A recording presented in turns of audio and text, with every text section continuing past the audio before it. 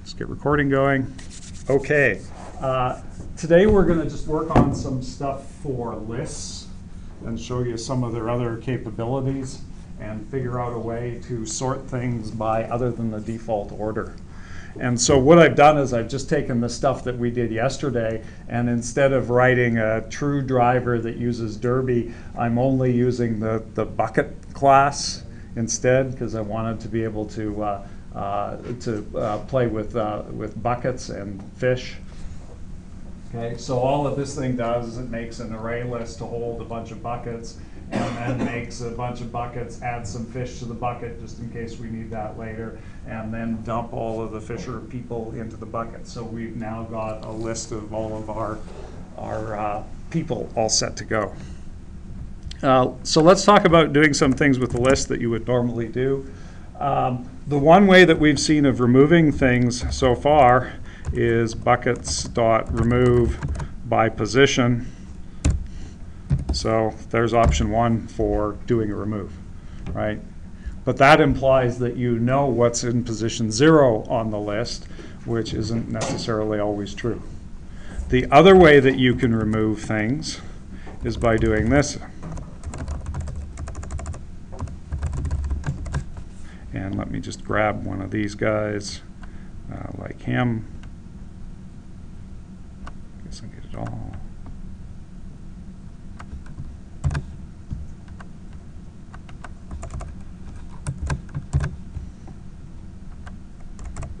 A bunch of brackets.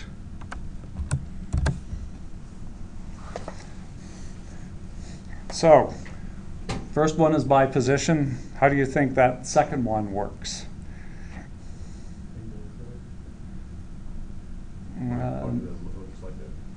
So what I did was I gave it a sample bucket that looked like the one that was already on the list and said remove one that looks like this one.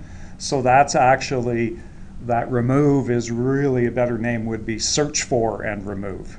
And search for, you know, implies find a matching one. So that remove is going to work by calling buckets equals method as it goes along to see whether or not it can find a bucket that matches that one. Okay, so those are two options. That's search for and remove. They can have the same name because they differ in their arguments. So you can either do positional notation or you can do, here's a sample. Okay, so that comes in handy if you want to remove things. Usually the search for option is more valuable because if we do something like sort this list and rearrange it, then the person who used to be in position 0 on the list is probably not in position 0 anymore. Okay, so there's a couple of things that you can do there with remove. I'm just going to delete them to keep it all on one screen.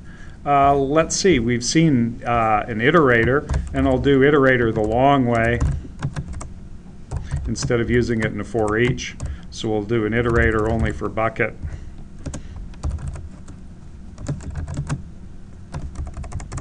And we'll talk to the list to get the iterator.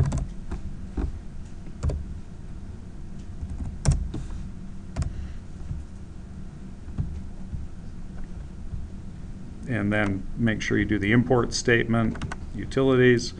And then if you wanted to do this the long way, you would say, well, we'll just do it the short way, I guess. Nah, what the hell. Long way.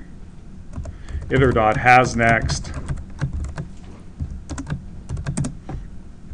Do something like print.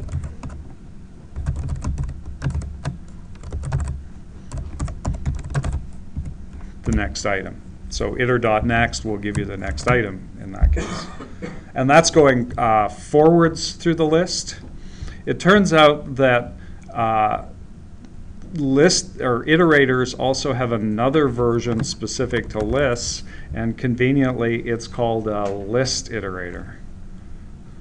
And when you ask for it, you have to ask for a, see if I can find it on the list. A list iterator.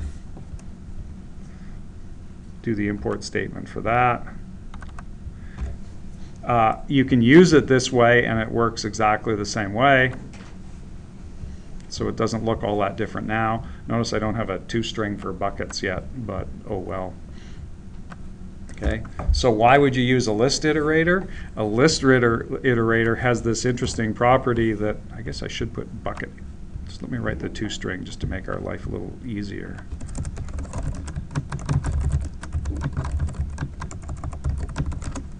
And we'll just return first name is close enough for now. Okay. Run it with the driver, and now it prints out the names of the people. What you can do with a list iterator is list iterator has previous.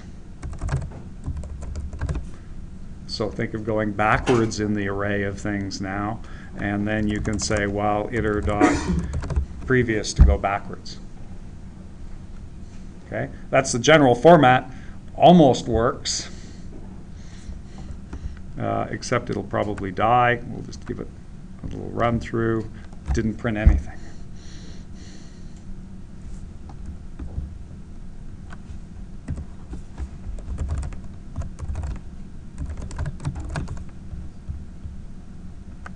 Try it this time. Oops. No such element.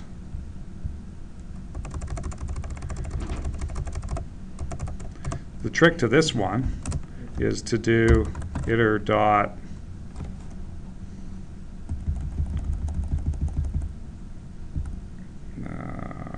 which is the option I want.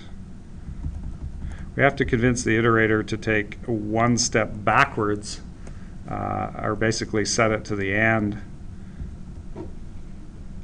Find the way to do that.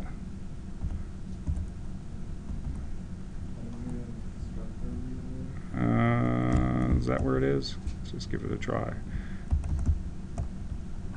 Well, gee, why don't we just go to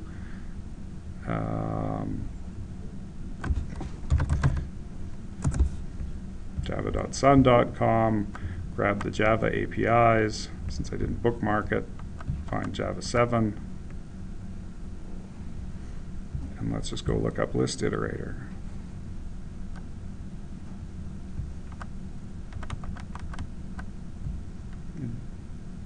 Oops. I don't think you can actually type in there.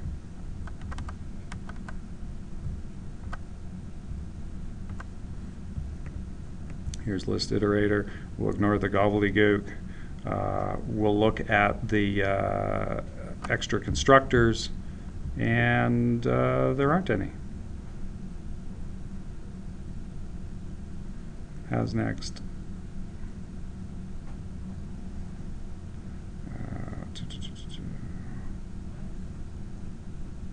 Those all return positions. Trying to get it to go backwards. The trick to getting it to go backwards is you have to set it to the end first. And just off the top of my head, I can't remember what the... that's one we just did, I think. That's the one I tried by doing iter.previous there. And then the reason for the no such element exception is it's saying you're not at the... you were already done, basically. There is no previous one. Oh, I know what we'll do. We'll do it this way. You have to get to the end first. I'll get to the end the hard way.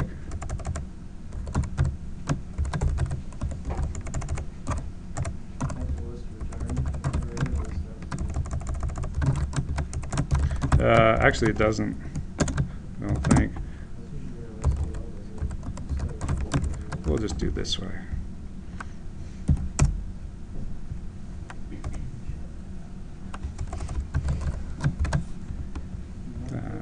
There we go.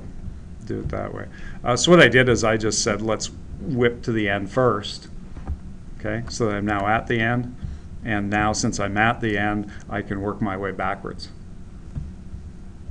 Okay, so that may be the long way of doing it, but it will at least be successful. There we go. And so there they are now in reverse order. Okay, so it actually tends to be used not so much in the sense of going all the way to the end and then moving backwards. Is a more likely occurrence is you're moving your way partway through the list, and for some reason you decide, oops, I've got to go back to the previous one so that I can do something, and then go forward again. Okay, so it's more likely to be used in that sense. Okay. The one other thing that iterator has is you can also do iter dot remove, and a remove removes the element that you just looked at. Okay, so iterators are very useful for filtering. You're wandering through and you're looking at things, and so we could do something like, say, it would probably look like this. Just let me reverse it a bit here. We'll do this, and we'll put that in there, and we'll say bucket who is iter.next, and then you'd have an if statement. If for some reason who dot first name dot equals Fred,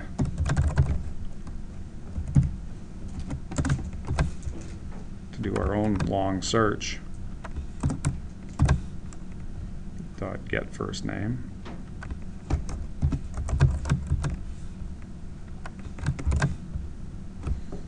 Okay, so that's what's known in the business as a filter. I want to throw away all of the Freds from the list, right? Leave everybody but Fred in there. And this could be anything inside there for the if statement. I want to remove them if they've caught a fish that's over 50 pounds. I want to remove them if they caught a fish that was under 50 pounds, if their last name is something, whatever things you have for that if statement. And this works because the iterator is already basically standing over the item, so it just removes it. Okay? And remember that iterators of this sort are very useful for working on linked lists as compared to arrays, because if you run this iterator on an array of things, every time you move something, it takes all the things from the end and moves them up to fill in the space. But if you run this thing using a linked list, it goes along the linked list, and when it says, oh, you want to remove this one, since it's a doubly linked list, it just takes one step backwards to find the previous one and links around it, and then it's gone. Okay? And it's so efficient to do it that way that it turns out that if you've got a big long array of things and you're trying to remove a whole bunch of things, the best way to do it is to take an array list, dump it into a linked list, run the iterator through it to do your removal, and then dump it back into the original array list again, or make a new array list to hold the result. That's more efficient than trying to go through and have the original array list shuffle all the time. Okay, so there's an example of something that you can do with iterators. Now let's get a little bit more interesting here. If we go back and look at the fish class, well, actually we'll look at the bucket class.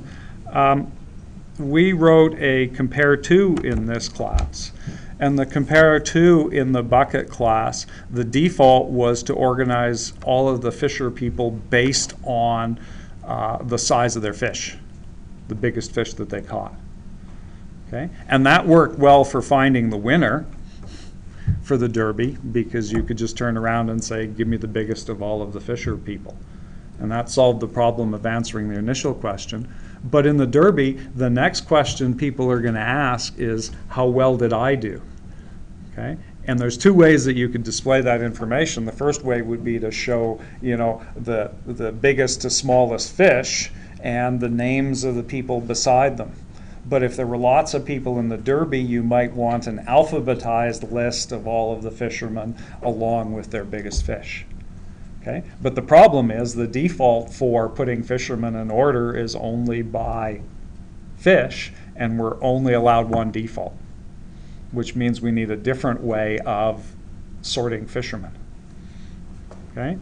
So if you call collections.sort on the fishermen at this point,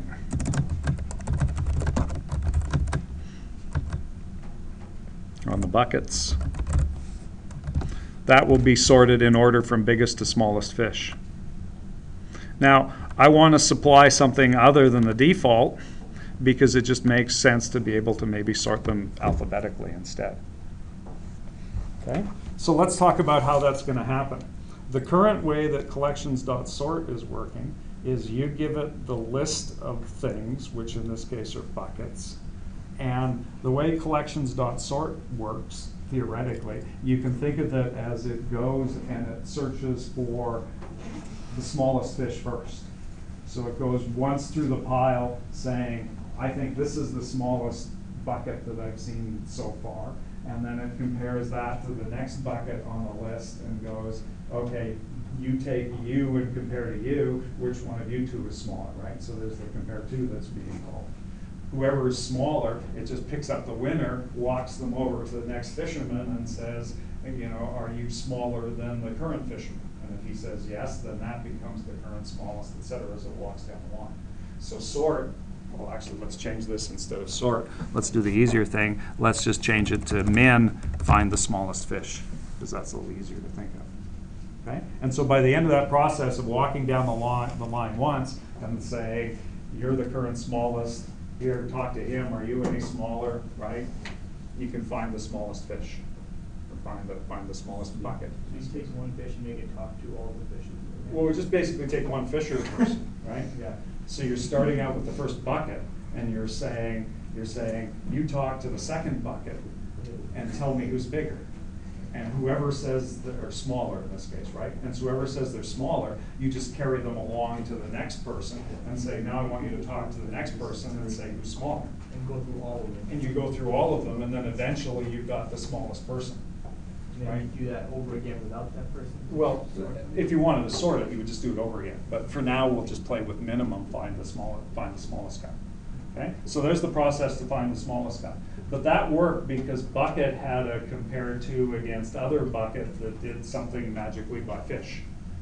Okay? And now I'm coming along and saying, well, hold it here. I don't want to organize you guys by fish. I need some other way of doing this. I want to alphabetize you people instead, which means I want to find the one whose last name is closest to the beginning of the alphabet. Okay? So here's the trick. Instead of me going along and saying, I want you to compare yourself to you, I'm going to do the standard programming trick of saying, why don't I introduce a third party? Okay? And I'm going to get a third party whose job it is to do the alphabetizing.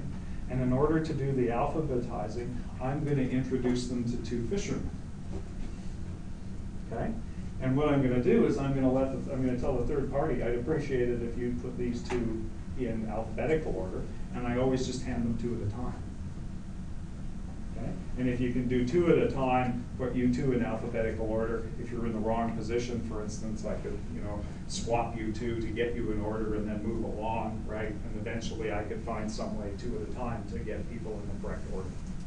Okay? But the trick is that instead of me talking and saying you compare yourself to you, I now back out and go, I want you to do the work of comparing in some different way other than the norm against the two buckets. So if you're comparing two at a time, then what about the rest? Compare two and you get the greater one out of both. You get the smallest alphabetically, you make sure they're in the right order, and then you move on to the next one again and you compare it to the one who's beside them, put them in order smallest alphabetically. There's lots of different ways to alphabetize, but the trick is you're only ever working with two people at once as you're alphabetizing. Okay? So here's what we'll do. We'll introduce a third party by turning around and writing a totally different class, and we'll call it, we'll make it somehow related, we'll call it bucket alphabetizer.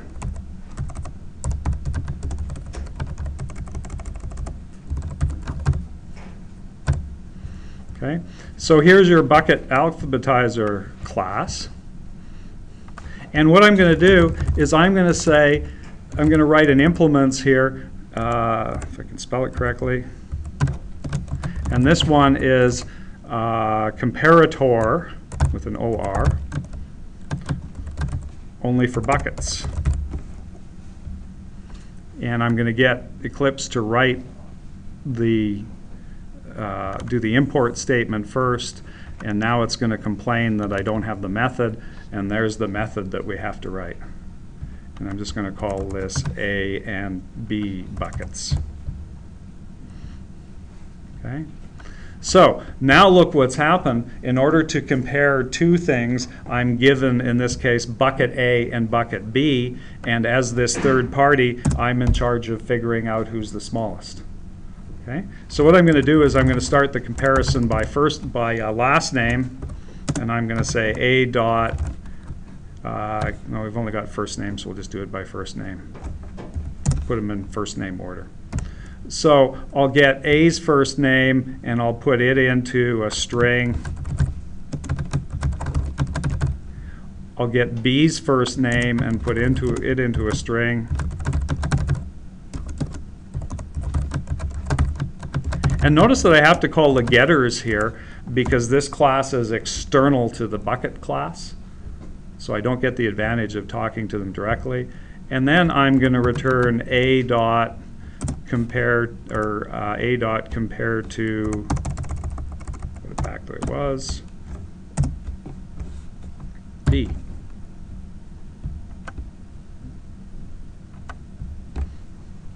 I'll do that right. Isn't it an int type? Yep, it still returns an int. Okay, and this is strings compared to against the names. So string returns an integer. String still returns an integer. A versus Z, there's 25 letter positions different. Okay, so it's still a number. Okay. Oops. That should be A first name dot compare to B first name, just to get it right. Okay, so what I'm doing as this class as the third party is saying, oh, let me retrieve the first name from A, let me retrieve the first name from B, let me do the comparison between the strings. I'll figure out, just based on their names, which one of those two is bigger or smaller than the rest. Okay, and now the trick when you go into the driver class is that when you're looking for the smallest, what you do is you pass in one of those bucket alphabetizers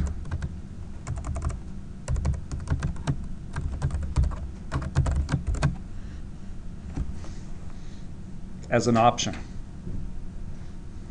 Okay, and that says, hey, collections.min, I know you wanted to call buckets compare to do the work of comparing these things, but I don't think you should use the compare to. I'm going to give you another person, and what I want you to do is hand over 2 buckets at a time to them and let them do the job of comparing instead of bucket compared to bucket. Okay, so there's now this third party in the way, and now it's its compare to that's going to be called all of the time. And if we turn around and print out the list with a for each,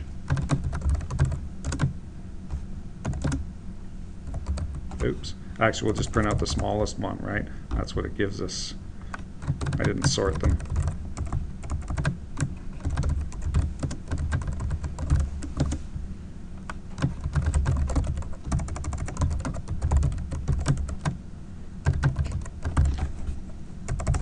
So we print out the smallest one.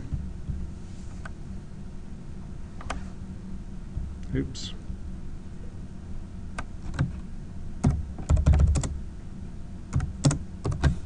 Just put something in there so we can see just that print statement instead of all the other ones. So there's Barney as the smallest one. Okay. So in that case, you can run the same thing with sort. If you wanted to sort the list, it would be collections.sort, and then you pass in the bucket alphabetizer guy who's going to be in charge of doing the comparisons. You can plop that in there and sort the list, which is buckets. So it's just an optional second argument that says don't do the default, use the guy I provide and let him do the comparing instead. How did you print the smallest? The smallest isn't a string. That's the toString. It's a 2-string. That's really the equivalent to saying smallest.toString. Okay, so it's smart enough to figure that out for you, so I just didn't put it in there. Okay, so this thing is known, this bucket alphabetizer is known as a comparator. It's written sort of the same way that you would write compare to, except instead of me comparing myself to you as being a bucket guy comparing himself to another bucket guy, now it's a third party who's given 2 buckets and can choose to compare them any way they want. So it asks each bucket for some information and then does the comparison that way. Okay, you got that idea? Because we're about to make it a little more difficult. Okay. The problem with this is that this version of alphabetizing should really be something that the bucket should be doing. Okay? Because it's just dealing strictly with buckets. Okay? So this entire class actually belongs inside the bucket class, even though you can do it externally. And so what I'm going to do is I'm going to take that entire class, and I'm now going to turn around and I'm going to dump it at the bottom of the bucket class.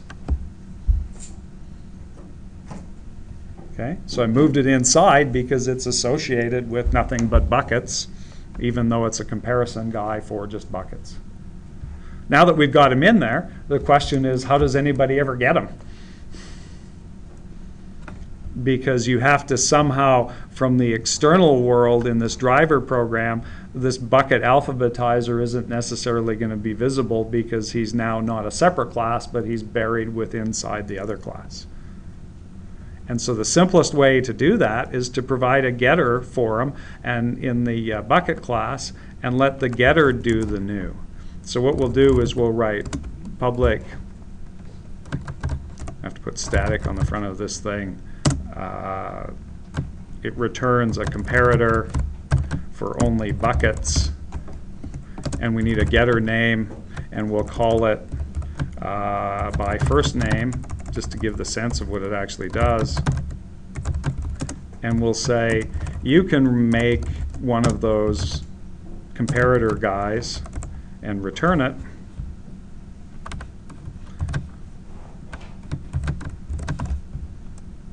Like so, if I got it right.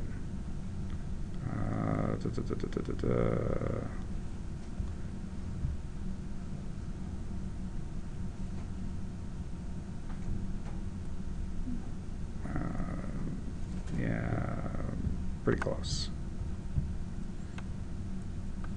I always screw up the syntax when I do this one, and I can never remember what the detail of it is.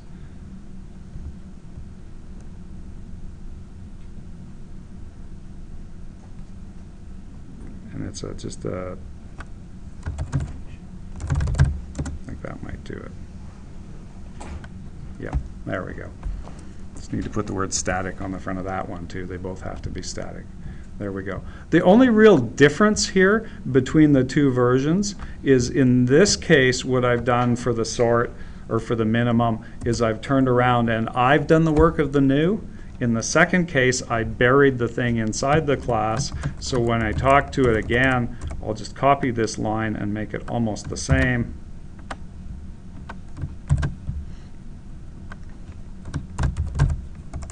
We'll do it in a slightly different way, just to get this where you can see it. And now I'm not doing the new, but here's the sneaky part. I'm going to mention the class name.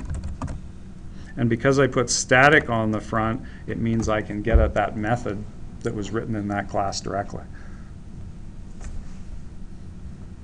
Okay, so go back to bucket for a second. It's now got a getter that says, I'm going to go make that object for you, just like we did with the iterator, the gopher class.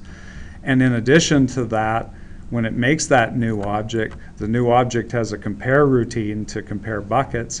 It's got this word static on the front so that you can call that function without actually having made a bucket to do it. You just mentioned the name of the class, and so this thing actually reads fairly well. Okay? The end result is you say, instead of finding the minimum by the default, which would be by fish, I want you to find the minimum by first name. And the name on the function helps say what it's going to sort by. Okay? So the compare.min looks for the compare function in a bucket alphabetizer? In that bucket in this object that you provide. Yeah. It looks specific name, compare. Yeah, it looks for the compare function, and the compare has to take exactly those two arguments of two buckets in order for it to work, because that's the only thing that it makes sense to compare is bucket against bucket. Okay? And that now means that somebody can come along inside the bucket class and they can write all of the different variations on putting these things in order that you might need for your program. Maybe you want to alphabetize them by last name. Maybe you want to alphabetize them by last name and then also by the fish that they caught. So if there's two Flintstones out fishing, they'll be organized according to biggest to smallest fish, etc. So all of the possibilities for doing that are now available to you. And the technique looks always essentially the same. For as much as compare to looks the same, it's always, you know, bucket against bucket and, you know, strings versus integers. These things always look exactly the same. The only thing that you change is you say, oh, instead of being a bucket alphabetizer, it's a student alphabetizer, it's a comparator for student, and it's student by grade or something, you know, take the difference of their grades. And so the format of them is always the same. So as long as you've got a sample of this, you can always steal it for an exam question, hint, hint, in order to make it work. Okay. Now, the other thing about this is since I moved it inside the class, I don't have to use the getters anymore because as I'm inside the class, I can get at the thing directly, so I can make it a little bit more efficient by not calling the function, and I can just change this to A's dot first name. I get the dot in the right place, compared to B dot first name, and eliminate the getters entirely and just look at the fields directly. Okay? Makes it a little bit more efficient, and these things get called a lot when you're sorting because you're only comparing pairs of things, so it's more or less, we'll call it n squared comparisons in order to get something sorted. Okay? Worst case would be like n squared comparisons. Okay? So over and over again, the more efficient you can make it, the better. Not done yet. One extra trick. If you notice this thing, every time we wanted to use this, we had to write a class. We had to give the class this sort of silly name that we're actually never using anywhere other than here and here. It's not seen in the outside world because the only thing that the outside world needs when it uses it is that function name, right? Go back and look at the driver. It just says bucket by first name. It has no idea what this thing is in the bucket class that we called this class. And that class name is only used long enough so that you can call that new. It's the only place it's used. And so it seems sort of redundant to write it this way. So there's a shortcut for writing it, and I'll see if I can actually get it right here. We changed this thing to say return new. I'm just going to take out all of those words there and hope for the best. And so notice that basically all that I'm doing is I'm taking out the word bucket alphabetizer and everything associated with it. Okay? And I'm just going to do the backspace. And I think hopefully I almost got that right. Which token doesn't it like? Oh, yes. Pretty close. I have to add an extra one or take one away, one of the two.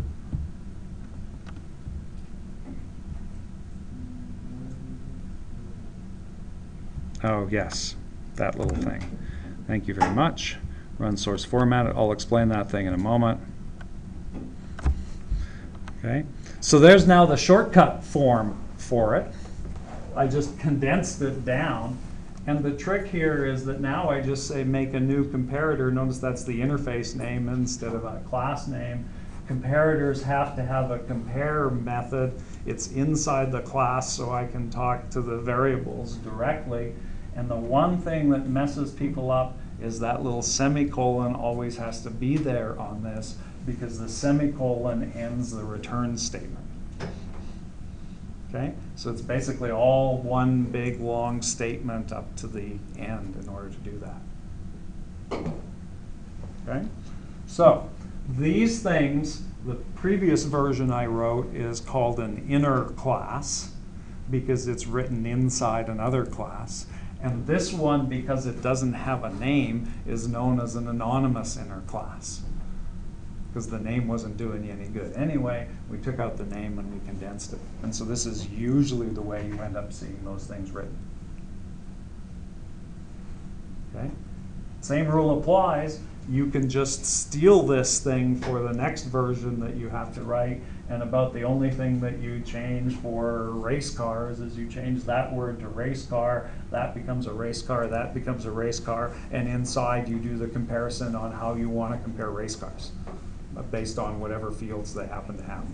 They always look the same, so it's basically a template for doing it. And you give it a good name so that that helps you when you're sorting it externally, that you can see the name for the thing. And they end up being used quite a bit in Java, usually in the GUI side of things, because they end up having to make little code stubs. Okay.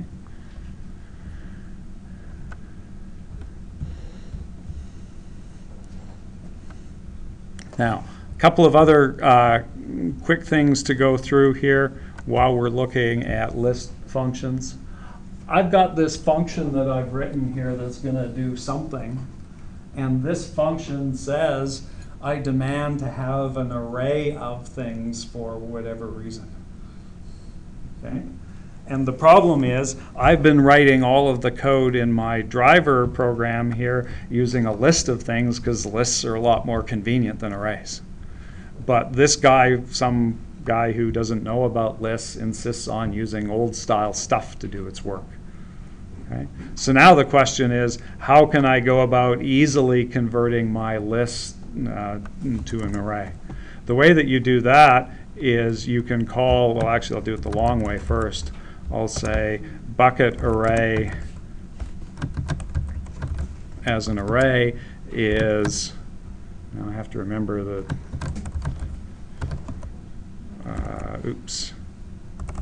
I remember what it is. We'll talk to the buckets and we'll ask them for a routine, if I can find it, to array. And what you get back is a bucket array of things which will cast, and you can then turn around and call some function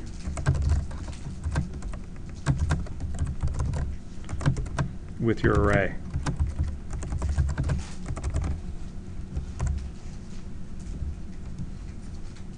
Okay, so it's just a conversion utility. Had a list, but I want an array. Give me an array out of it. And so it's smart enough to be able to do that. Now there's actually a couple of variations on toArray. This is one. This is saying it's being converted, but it could just be an array of objects. Doesn't know that's what toArray does. And so this thing says, no, it's really an array of buckets, and put it into a bucket array variable. Okay. If you looked with toArray when I typed it, there were some other options. There's toArray, this one. And this one's a little sneakier because this one says what you do is you supply an array already for it to fill in.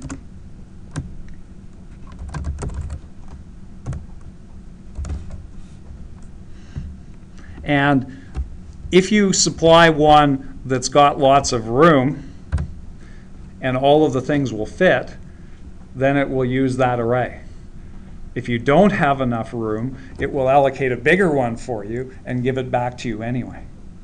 And so the trick I'm going to play here is I'm always going to allocate one that's empty, that has no room, force him to turn around and allocate however big size array he needs, and then because I've given a sample of the kind of thing that he's supposed to use, I don't have to do the cast anymore, and it should still work.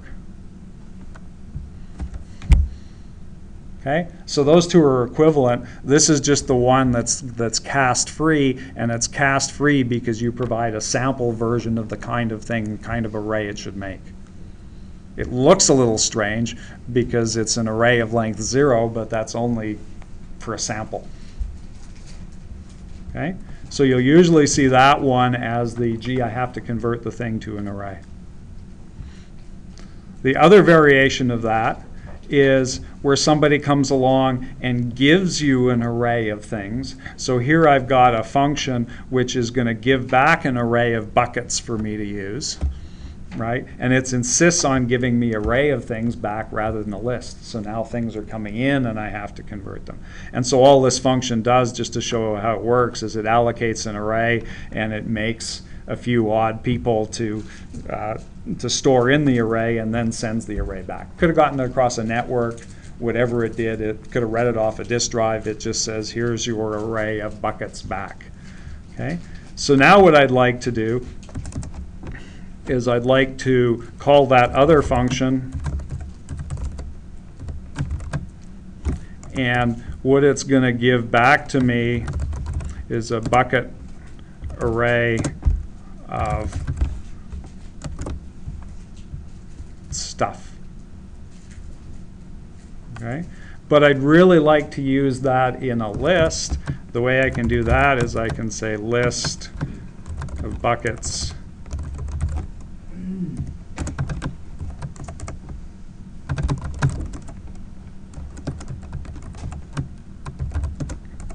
we'll make our new array list like we would normally do. That would be the normal syntax for it, using the shortcut syntax. But now what we're going to do is we're going to make our array list, and we're going to say make a copy, and we're going to use arrays.asList and give it stuff. So arrays.asList is a conversion routine. You give it an array of things. It gives you back what looks like a list of things. Since I've got a list of things here, I can dump that into my new object and get it to copy that temporary list of things into a permanent list that I can keep track of. Okay? So the short summary of that is, if you ever need to convert a list to an array, there's a routine called toArray that will do the work for you. You don't have to grind through and do it. And the converse is also true, that if somebody ever gives you an array of things, you can use arrays.asList to make it look like a list of things long enough to deal with it in a list. Okay? And these two functions are normally used for a lot of old style code that's been in Java forever. You're calling a routine that's been around for the last 10 years before they actually had any of these collections. So you just have to make do with doing this conversion back and forward until people get their code converted to use something else. And with that, we've been through a lot of the little extra stuffs for lists, so we're done for the day.